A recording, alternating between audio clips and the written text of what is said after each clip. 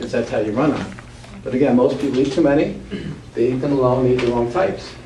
So when you do have carbs, and our program, we'll go over it later in the seminar, that when you eat carbs, you have to combine what carbs you do eat, you have to combine them with proteins and fats.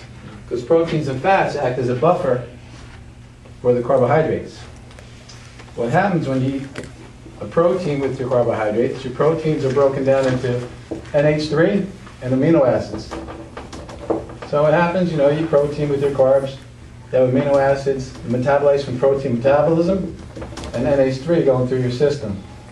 And then usually most proteins have some fat in it, and then you include some good healthy fats. You have your byproducts from fat metabolism, your free fatty acids, and your triglycerides. Now, your insulin receptors here reading, and they're going, the percentage of sugar, or percentage of glucose is not high. So I'm not going to release insulin or over-release it. So your fats, your proteins act as a buffer to make sure that this whole thing does not happen. Here. I think all diabetics or borderline diabetics should be taught that, and they're not. Very, very important. And if you want to make sure you're burning fat properly and not adding fat, you sure want to make sure that you combine your proteins and your fats and your carbs together. If you think eating low-fat foods is the answer, it's not. Because anytime you pull fat out of food, what happens? You increase the percentage of the other two macronutrients. So percentage of protein increases and your percentage of carbohydrate increases also. So as you pull fat out of food, you pull fat out of yogurt, the percentage of sugar jumps up. You pull fat out of any food, the percentage of carbohydrate jumps up, and you're more prone to this. So low fat is not the answer, it never has been. A lot of recent research also shows that there, when it comes to cholesterol, that there's two types of cholesterol. I'm sure you all know HDL, high-density lipoproteins, the good cholesterol, and the LDL, low-density lipoproteins, bad cholesterol. But research shows now there's two types of LDL, two types of bad cholesterol. One type will increase and add plaque to your arteries, and that corresponds to increase in carbohydrates. Isn't that shocking? The other LDL will increase and does not cause plaque buildup, and that's when you have an increase of fats in your diet. Cholesterol, carbs and cholesterol. We have documented research of our clients increase the amount of red meat and eggs in their diet, going through our 6-week challenge or 21 rapid fat loss, have a cholesterol test done before and after. Every time cholesterol goes down. Their fats, the red meats increase in their diet, their carbs go down, cholesterol goes down. Sometimes by 100 points. And then blood pressure, if you're worried about your blood pressure will skyrocket more when you increase your carbohydrate consumption because of the water retention. 2 grams of water for every gram of carbohydrates. So you eat a lot of carbs, you're going to have blood pressure issues. Increase the water volume in your arteries and in your vessels. Much quicker than they add a little salt to your foods. So for me, this is, you need to control this for health, and you need to control that for weight loss and fat loss. That's the whole carbohydrate thing. And that's the key. Any questions about carbs? Yes? So red meats are actually a good thing then? Well, because I know you said, like, for my blood type, you said that I should stay away from it. There's a lot of misconceptions out there that you can't eat too many eggs because you have high cholesterol. I don't believe in that, because I can show you people who've been through what we have and cholesterol level has actually gone down.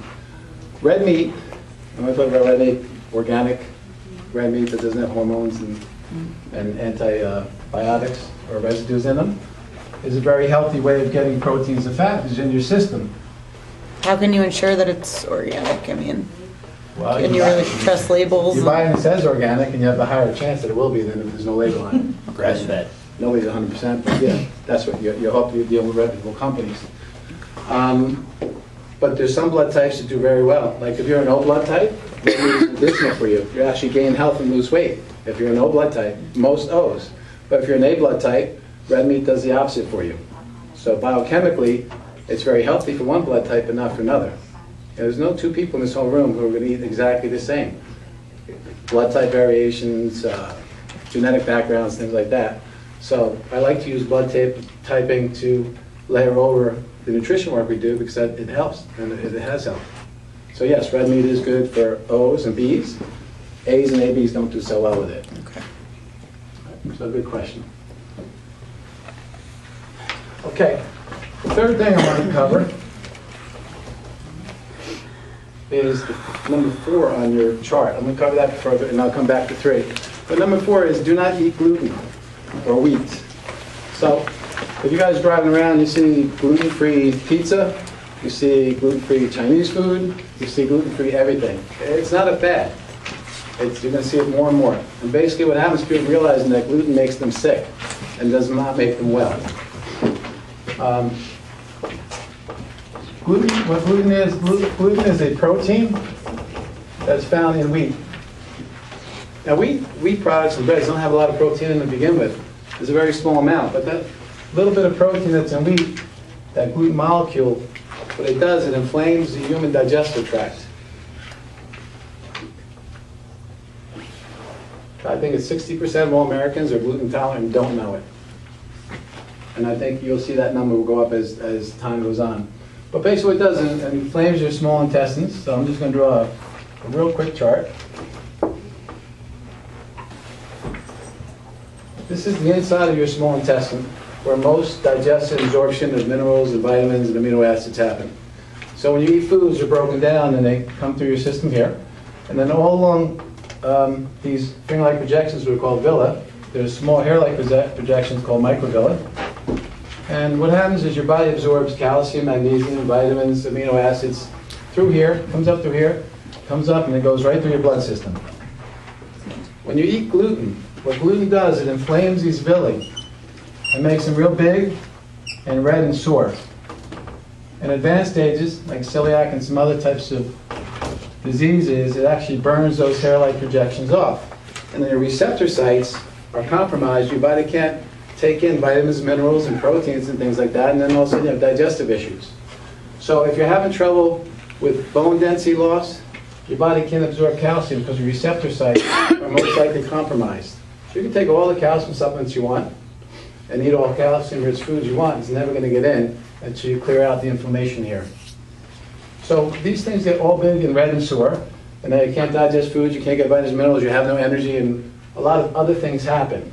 The most advanced case of this, I'm sure you've all seen it before, is a classic beer belly. Boom.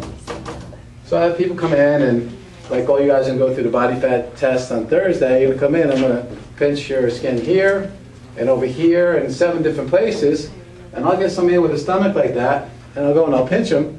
Oh, Mike, I got a lot of fat there. And I'm like, no, you don't. There's not a lot of fat there. You pull that skin away, and there's fat, but not a lot. And they go, what is that? I said, that's inside. That's your intestines. They're so inflamed, it's pushing your belly out. And it keeps distending. And then what happens, it pushed out so far, it causes a neural shutdown of the abdominal muscle, and it gets real soft and relaxed, and they can't fire it, and just pushes it out. So that's an advanced stage of this, the beer belly. What's beer made from? Wheat and barley, and it's full of gluten. Then you go out and have pizza. And what's pizza full of? Gluten, right? And what's on pizza? Cheese. Cheese. Now, next thing, cheese. Cheese has. I'm taking all your foods away. Cheese is a cow dairy product that contains a couple proteins, but one protein in cow's dairy is called casein. And casein is one of the protein molecules that's got a really long chain. It's huge, and humans can't digest it. It takes humans 2 to 4 hours to digest the carbohydrate. It takes humans 4 to 6 hours to digest the fat and the protein. Research shows that after 14 hours in the human digestive tract, casein doesn't even begin to become digested. So where does it go? Your arteries.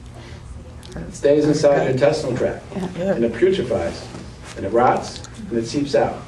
And it causes a whole host of responses in different people, usually starting in the skin and working its way out. Asthma, digestive issues, weight gain, all these things. So this isn't common knowledge. And I'm going to bring it to you because that's what we study.